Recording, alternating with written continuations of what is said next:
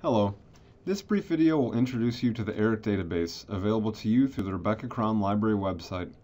By the end of this video, you'll be able to navigate to the database, perform a basic search, and hopefully you'll have a better understanding of the types of resources and documents available in ERIC. If you learn how to use this now, I guarantee you it will benefit you in your professional career. Let's start by navigating to the library website.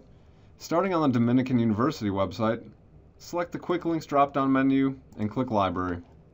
Once you are there, click on the Databases A to Z tab at the top of the blue banner across the screen. This will bring us to an index of all of the databases we have access to. You can search for a database here, but I think the fastest way would be just simply click E, scroll down to ERIC, and once you click on the icon, it will open up in a new window. Here we see the ERIC Database Advanced Search, which is, in fact, the default setting. For this example, I would like to choose Response to Intervention, or RTI, as this should give us quite a lot of results to work with. So simply type in your search term or key phrase into the search bar, and press Enter or Search, and this will bring us to the search results interface. Once you're viewing the search results, notice all the ways that you can refine results on the left-hand side of the interface. You can limit to full text articles only, peer-reviewed articles only. You can also manipulate the publication date range. Simply move these sliders to select the date range,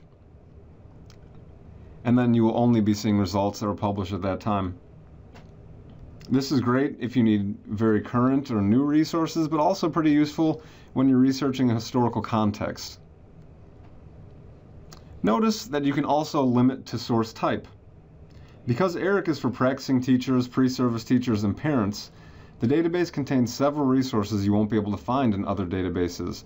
These are called ERIC documents.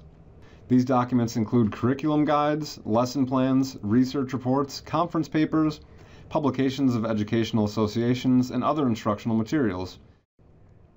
Try limiting to ERIC documents and search for lesson plans, graphic organizer templates, and more. This is a powerful resource that you should make the most out of.